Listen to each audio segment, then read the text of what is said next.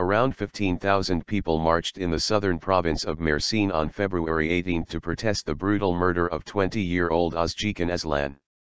The group gathered in and around the campus of a university, where Aslan was studying psychology, and included students, families, and other people from neighboring provinces. The neighboring Adana and Mersin municipalities provided buses to the campus for the transport of citizens who wanted to attend.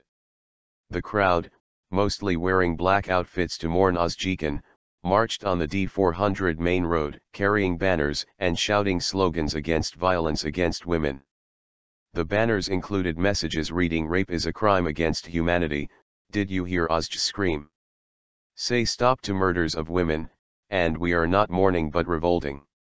The march ended at Cumhuiyet Square in the Yenice neighborhood of Mersin, after a 5-kilometer walk.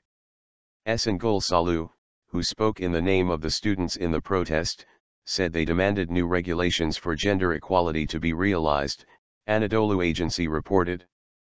Aslan also said the authorities should examine the cooperatives tasked with providing transportation between cities to ensure that all security measures are taken, adding that all drivers should undergo vocational training. Aslan was killed by a driver of a minibus in which she was traveling from the Tarsus district to Mersin city center.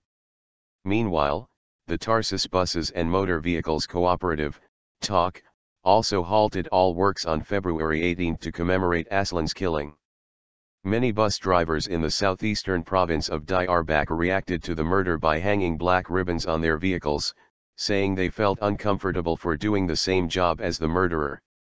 Citizens and several non-governmental organizations also staged protests in Izmir, Antalya, Adana, Bilecik, Eskişehir, Karabük, Ankara, Giresun, Diyarbakir and Batman.